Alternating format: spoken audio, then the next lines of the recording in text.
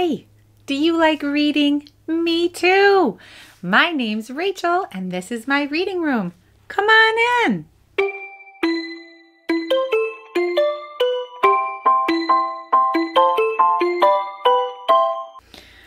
Achoo! Oh, excuse me, I have a cold today. That reminds me of our story.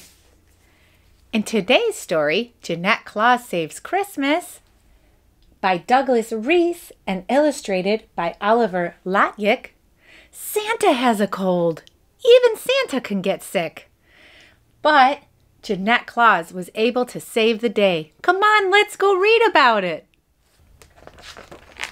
Jeannette Claus Saves Christmas by Doug Reés and illustrated by Oliver Latyk. Santa Claus was sick. He sneezed and coughed, he groaned and moaned, he sniffled and he blew. "This is the worst cold I have had in 100 years, he said. "And I have to deliver presents tonight." His daughter Jeannette brought him another cup of herbal tea. "Jumping jingle bells, there's no way I'm letting you take the sleigh out tonight," she said. "I'll do it." "You don't know what you're talking about," said Santa. "Those reindeer are tricky. They hate hauling me around on Christmas Eve. Dasher's the worst. If he had his way, no one would get any presents." "If I can handle you, I can handle 8 tiny reindeer," Jeannette said. "I'm not going to let you do it," Santa said. "It's my job." Then he sneezed. He sneezed again. He exploded in sneezes. "You're right," he groaned. "I can't make it. You'll have to go." "The job's easy, really," Santa said. "Just remember 2 things. Always say on Dasher, on Dancer, on Prancer and Vixen. On Comet, on Cupid, on Donner and Blitzen. Otherwise the reindeer can't fly. And be careful to keep their harness tight. If they get loose, you're stranded." So Jeannette went out to the barn and loaded the sleigh. Then she took down the harness and laid it out. "All right, you guys," Jeannette said to the reindeer. "Time to rock and roll."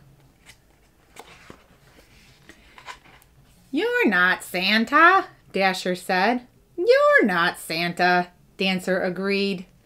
"You're not Santa, and we don't have to go out," said Prancer, Vixen, Comet, Cupid, Donner, and Blitzen. "Criminy Christmas crackers," Jeannette said. "Don't give me a hard time. We've got work to do." One by one, she dragged the reindeer over to the harness and buckled them in. "Merry Christmas, here we come," she shouted. "On Dasher, on Dancer, on Prancer and Vixen, on Comet, on Cupid, on Donner and Blitzen." Up, up they rose. The stars came closer and closer. The air grew colder and colder. When the reindeer spiraled down to land on the nearest roof, Jeannette jumped out of the sleigh, slid down the chimney with a sack of presents, and popped up again in a minute. "Nothing to it," she said. "We'll have this job done in no time." On through the night she sped, calling to the reindeer and dropping through the chimneys. Around the world she and the reindeer flew. Everything was going exactly right. "We may get done early. If we do, it's extra oats for all hands." The reindeer didn't answer. Then, as they were setting down on the top of a building, the pin that connected the harness to the sleigh fell out. "Suffering sugarplums!" Jeannette cried as the sleigh hit the roof with a bump. dash away all!" cried Dasher. And the 8 reindeer flew away with their harness bells jingling. "Come back here, you stupid hat racks!" Jeannette shouted. But the reindeer didn't even look back. The sleigh was still more than half full of presents. This was terrible. A world full of people were waiting for her sleigh. She paced up and down under the cold sky, trying to think of an idea, but nothing came to her. Down below in the alley, she heard a noise. A dog was down there. He looked sad and hungry. "Poor Pooch," Jeannette said, "cold and starving on Christmas Eve." She slid down the drain pipe and went over to him. She scratched him behind the ears. Have you got a name? Guess you can call me Rover. Roving's about all I do. There was a soft little meow behind them. Come on over here, Jeanette said, and picked up a small black cat. I'm Caesar, the cat said. It started to purr.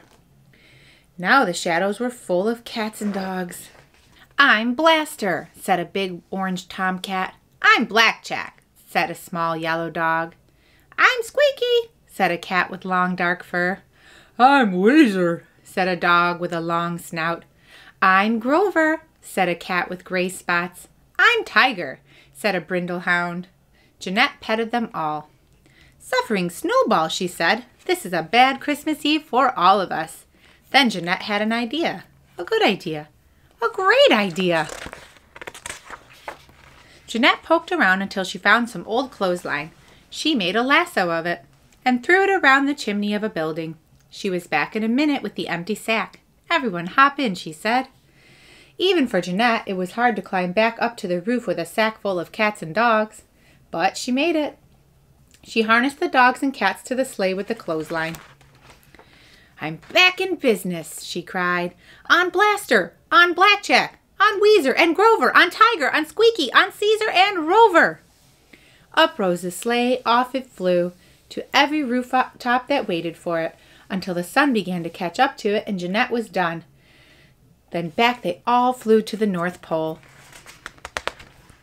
The reindeer came trotting out of the barn at the sound of the barks and meows coming down from the sky.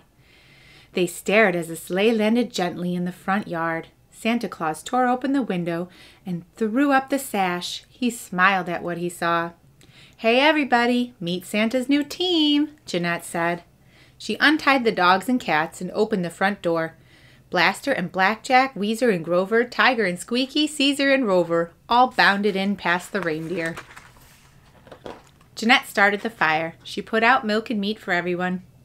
This is a nice place you've got here, said Caesar, licking his whiskers. Jeanette smiled. Welcome home, she said, and Merry Christmas. Jeanette was determined to make Christmas special for everyone, even when her reindeer flew away. The cats and dogs sure did help Jeanette save Christmas. Well, if you liked that story, be sure to like and follow along with Read Along with Rachael. See you next time. Bye.